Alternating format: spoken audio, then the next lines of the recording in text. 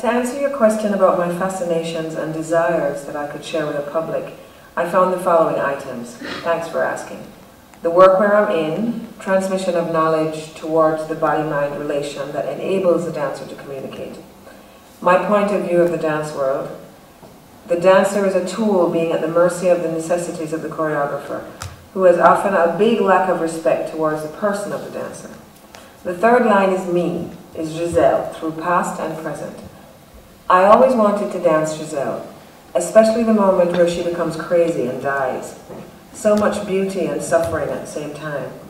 Then the romantic way of seeing a woman, pure and fragile, unreachable and ideal, created by a man's desire. That really interested me.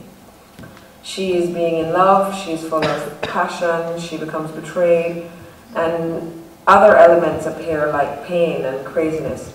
All these feelings go parallel with my dance career.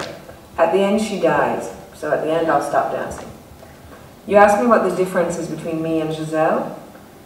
That she suffers and finishes her life crazy and unhappy.